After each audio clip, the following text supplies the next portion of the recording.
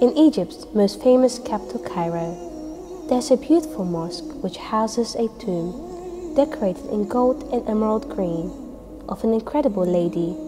Sayeda Nafisa Al-Tahira was a descendant of Imam Hussein Al-Tahira and is well known in Egypt as being an intercessor and a miracle worker. Every day, faithful Muslims flock to her shrine, hoping that their prayers may be answered. She was born on the 11th of Rabi' al-Awwal, 145 after Hijrah in Mecca. Her father, Hassan Anwar, a descendant of Imam al-Hassan alayhi was appointed the governor of Medina in 150 after Hijri, so she accompanied her father there. It was there that she memorized the entire Quran and studied the Islamic jurisprudence in depth.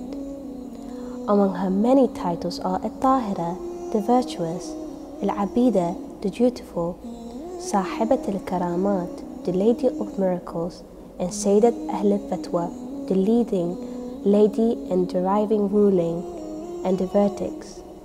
But there was nothing that the Lady Nafisa alayhi salam loved more than visiting the grave of her grandfather, the Holy Prophet sallallahu alayhi wa alayhi. She would visit him every day and regularly performed her prayers at the Masjid al-Nabawi. Her father would take her to the holy grave and say, "O Rasulullah, beloved Prophet of Allah, I am pleased with my daughter Nafisa."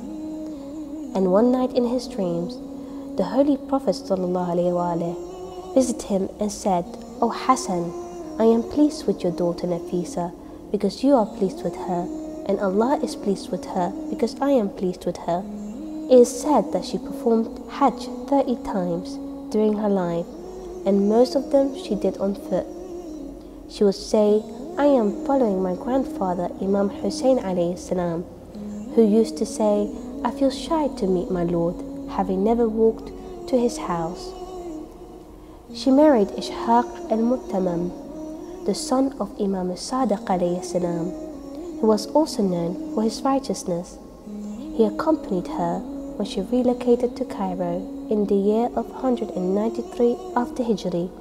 The reason for why she relocated to Egypt is unknown, though it may be due to the oppression that the family of the Holy Prophet sallallahu alaihi wasallam were made to endure.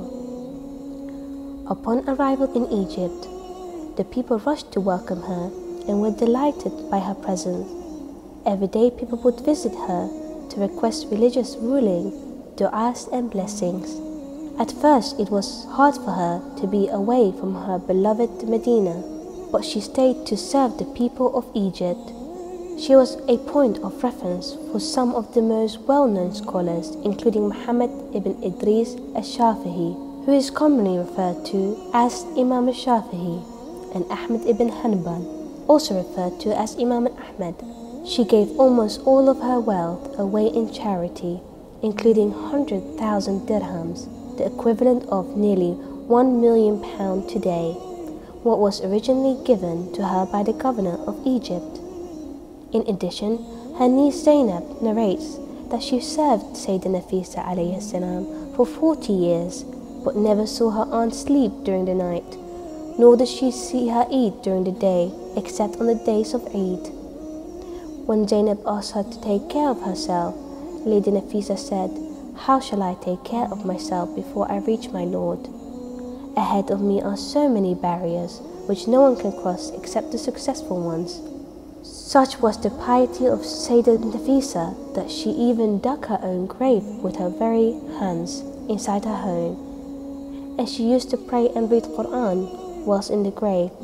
When she became ill, her husband and children surrounded her and urged her to stop fasting to keep her strength, but she refused to eat. She said, "I've been asking Allah subhanahu wa ta'ala to die fasting for 30 years, but now you want me to break my fast?" On the 1st of Ramadan, 208 after Hijri, Sayeda Nafisa alayhi salam passed away in this date. Through her, over 150 recorded miracles have occurred, including the healing of the sick and paralyzed, the release of a prisoner, the end to a drought. Today you find over her grave it is written that anyone who is experiencing difficulties should visit the grave of Sayeda Nafisa alayhi salam and recite Surah Al-Fatiha, Surah Al-A'la, Surah Al-Ikhlas, Surah Al-Falaq and Surah Al-Nas, and give this recitation to her so that Allah subhanahu wa ta'ala may solve your problem. Peace be upon you, unwise lady of Egypt, Nafisa Al-Tahira, descendant of Imam Hussein alayhi salam, daughter of Amir al-Mu'mineen and the Lady Fatima al-Zahra alayhi salam. May Allah subhanahu wa ta'ala grant us all her ziyarat and her intercession on the Day of Judgment.